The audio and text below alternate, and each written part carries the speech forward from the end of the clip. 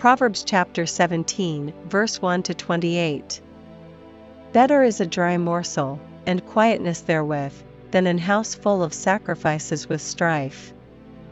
A wise servant shall have rule over a son that causeth shame, and shall have part of the inheritance among the brethren.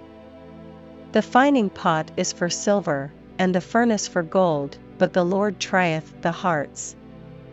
A wicked doer giveth heed to false lips, and a liar giveth ear to a naughty tongue.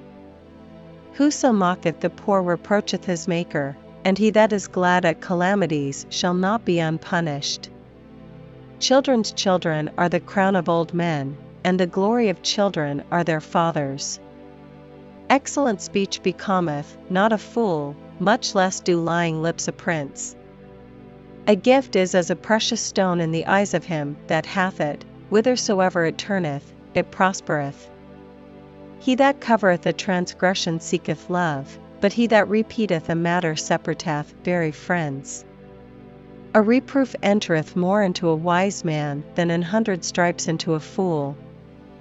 An evil man seeketh only rebellion, therefore a cruel messenger shall be sent against him. Let a bear robbed of her whelps meet a man, rather than a fool in his folly. Whoso rewardeth evil for good, evil shall not depart from his house. The beginning of strife is as when one letteth out water, therefore leave off contention, before it be meddled with. He that justifieth the wicked, and he that condemneth the just, even they both are abomination to the Lord. Wherefore is there a price in the hand of a fool, to get wisdom, seeing he hath no heart to it? A friend loveth at all times, and a brother is born for adversity. A man void of understanding striketh hands, and becometh surety in the presence of his friend. He loveth transgression that loveth strife, and he that exalteth his gate seeketh destruction.